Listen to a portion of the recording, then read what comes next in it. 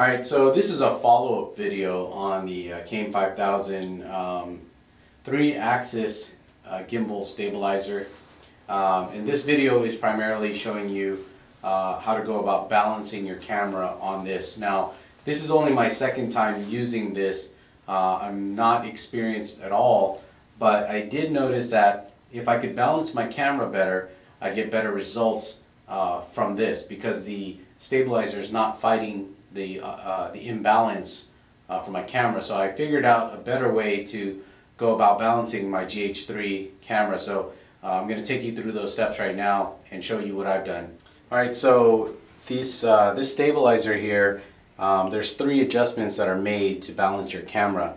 The first one is against this motor here. This will allow you to move this left and right in case your camera is heavier on the left or right side. There's an adjustment here that raises the camera up and down. That's actually the confusing one if you haven't balanced something like this before, and I'll show you how I got a better balance. I'll show you a way on how I got a better balance out of my camera. And then the third adjustment is when you mount your camera here, you can mount it either forward or backwards, and so your camera doesn't tilt up or tilt down. So we'll go through the steps. The first thing that I do is I loosen up these bolts back here. I loosen up these bolts just enough so I could slide this this bracket left or right. So we're just going to throw the camera on here. It doesn't really matter where we throw the camera. So at this point it doesn't matter how you mount the camera on here. We're just concerned about whether it's falling left or right, and as you can see, it's falling over to my left here. So I'm going to slide the bracket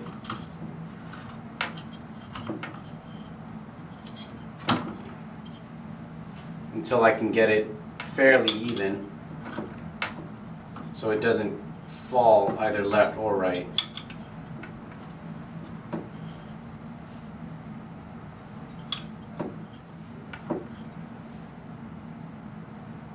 Okay, so that looks pretty good. So what I'm going to do is take this camera off right now,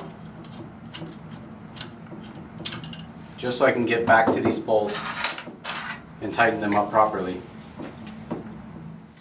Alright, so the next thing we're going to do is we're going to try to balance the camera on the stage and prevent it from tilting forward or back.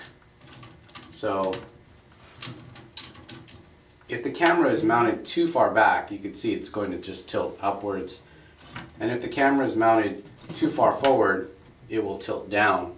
So we want to find a place where the camera is level and it's balanced. So that actually doesn't look too bad, so I'm going to tighten it up right here.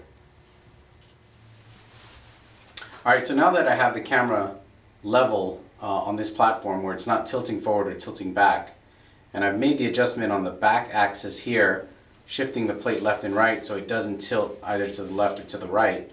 The next one is this third axis here, and I need to balance the camera by raising it or lowering it, trying to get the center of balance on that axis. So it's a little confusing when you first look at it, but the way I do it is you tilt this 180 degrees.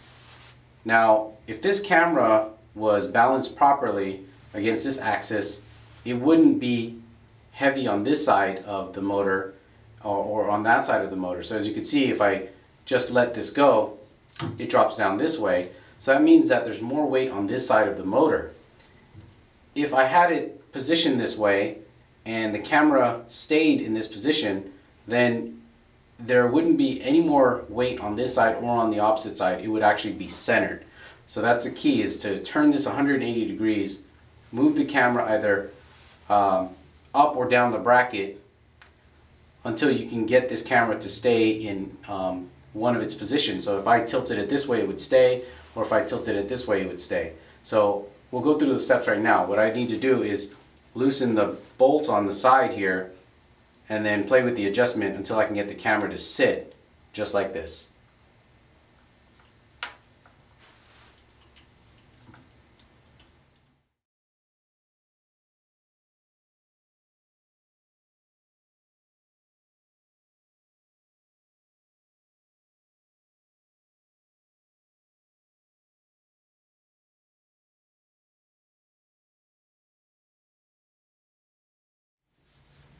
Alright, so with the camera flat on its back, I balanced this bracket right here, so there's not too much weight on the bottom part here that'll make it swing down, and there isn't enough weight on top to let it fall forward. So it kind of holds its place here. You see that? See, so it's actually balanced along this bracket now. So now that the camera is basically, there's not too much weight on any point here, I have it balanced in the center, the gimbal is going to have an easier time keeping it stabilized once I turn it on. So let me power this on here, and you'll see that the gimbal will just level itself out now.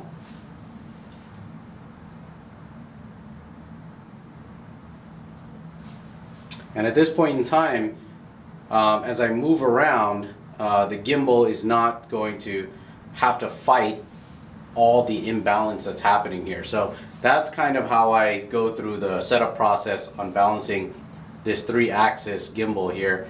And I've noticed a huge improvement in the way this product reacts, or can basically stabilize the footage. So I'll have more of that soon, but really this was just my second time using this product, and I think I'm kind of getting the hang of it, and my results are getting better. So there'll be more stuff out there on the blog at cheesycam.com.